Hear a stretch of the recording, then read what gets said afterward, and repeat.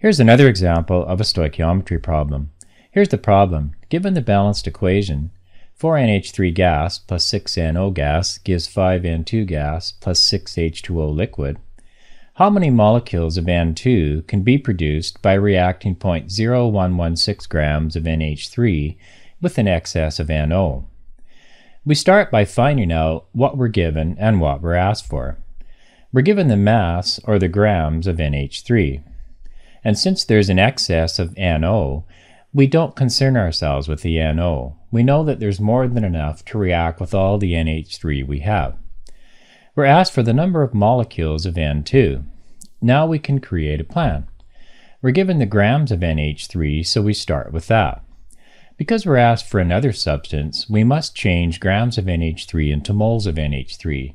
So that's what we do in step 1.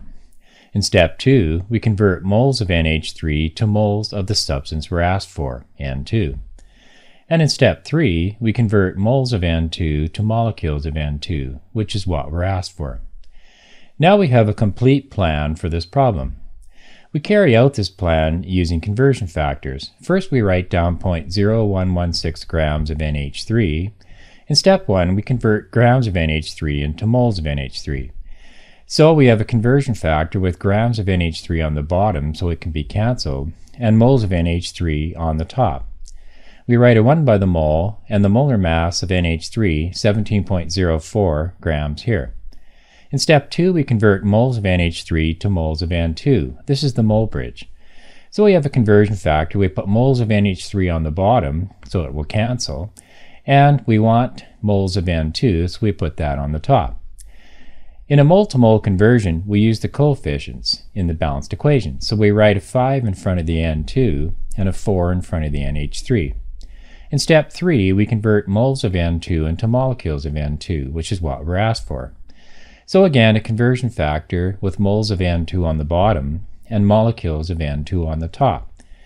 We write a 1 by the mole and Avogadro's number, 6.02 times 10 to the 23rd, by the molecules. We cancel out the grams of NH3, the moles of NH3, and the moles of N2. And we're left with molecules of N2, which is the unit we want. So we write that here as the unit for our answer. We go 0.0116 divided by 17.04 times 5 divided by 4 times 6.02 times 10 to the 23rd. And the answer to 3 significant figures is 5.12 times 10 to the 20th molecules of N2. At this point, pause the video and do the calculation yourself and see if you get the same answer. We can now state the final answer as reacting 0.0116 grams of NH3 with an excess of NO will produce 5.12 times 10 to the 20th molecules of N2.